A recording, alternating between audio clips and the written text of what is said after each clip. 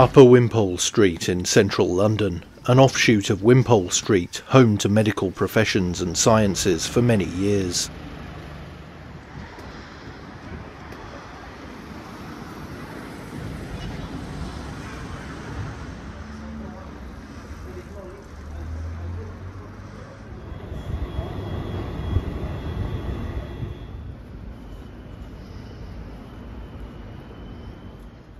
But is there a more otherworldly and mysterious side to this smart Marylebone thoroughfare? There's every chance that there is, and I went to find out. For it is here that Sir Arthur Conan Doyle penned the first 5 short stories of Sherlock Holmes for Strand magazine in 1891.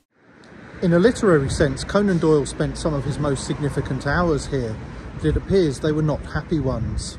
He complained that his writing of the fictional detective took his mind off what he called better things. So what were those better things? It could be the pursuit of his very real belief in fairies, or possibly something just as strange but far more secretive and arcane. Conan Doyle was a member of a bizarre occultist organisation called the Hermetic Order of the Golden Dawn, which was founded in 1887 and dissolved in its initial incarnation in 1893.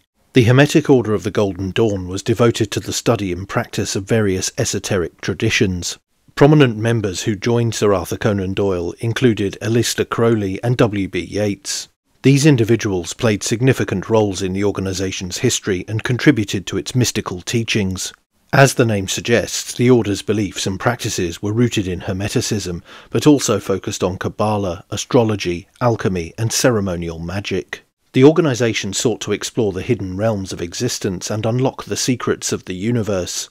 Central to the Golden Dawn's philosophy was a set of esoteric teachings attributed to Hermes Trismegistus. Trismegistus, often considered a legendary or mythical figure, is associated with a fusion of Greek and Egyptian wisdom. The name translates to thrice great Hermes and is attributed to a mythical teacher who possessed profound knowledge in various disciplines, including alchemy, astrology and other mystical arts. In Hermeticism, Hermes Trismegistus is revered as a symbol of divine wisdom and the source of the Hermetic teachings. The Corpus Hermeticum, a collection of philosophical and mystical writings attributed to Hermes Trismegistus, explores topics such as the nature of God, the cosmos and the spiritual path. These texts, dating from the 2nd and 3rd centuries AD, played a crucial role in shaping the Hermetic tradition. Hermes Trismegistus is often depicted as a wise teacher and guide, embodying the Greco-Egyptian spiritual synthesis. The teachings attributed to Hermes Trismegistus influenced various mystical and esoteric movements throughout history, including the Renaissance Hermetic Revival and, as we've seen, the Hermetic Order of the Golden Dawn. While the historical existence of Hermes Trismegistus remains uncertain, the symbolic importance attributed to this figure has endured. The ancient wisdom of the Hermetic Order of the Golden Dawn emphasized the interconnectedness of all things and the pursuit of spiritual enlightenment. It integrated Hermetic principles into its rituals and ceremonies, using them as a foundation for its magical practices. Members studied the Tree of Life, a symbolic representation of divine emanations, to gain insights into the structure of the universe and the nature of God. The Kabbalistic framework provided a systematic approach to understanding the spiritual realms and the relationships between various aspects of existence. Astrology played a significant role in the Golden Dawn's practices, with members delving into the study of celestial bodies and their influences on human life.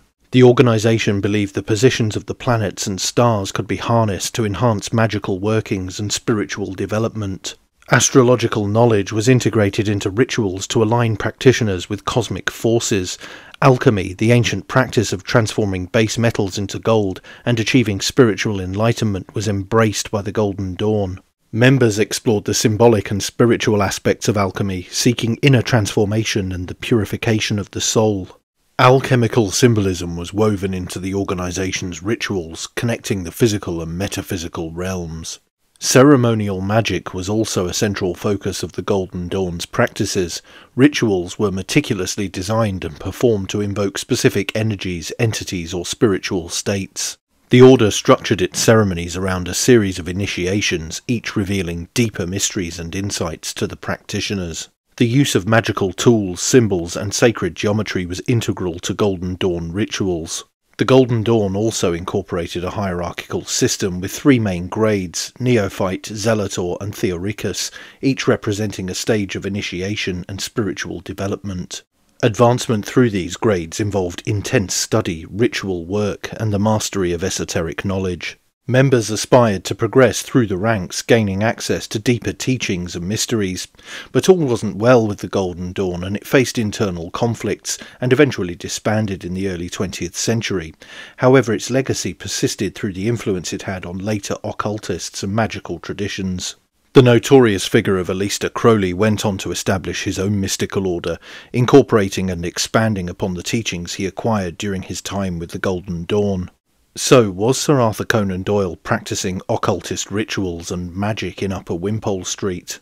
It is not certain, but the secret society did meet in London's Kensington at the time, and what we do know is that Conan Doyle was there writing Sherlock Holmes stories under sufferance. In November 1891 he wrote to his mother, "I think of slaying Holmes and winding him up for good and all. He takes my mind from better things." But the author's mother responded, "You won't, you can't, you mustn't." A magnificent body of work was the result of this perseverance and motherly persuasion, and it is Holmes that Conan Doyle is best remembered for, not his occultist tendencies. That's it for this video. Don't forget to like, share, and most importantly subscribe. And you can also support the channel on Subscribestar via the link in the description, or via YouTube Super Thanks. Thanks for watching. Bye for now.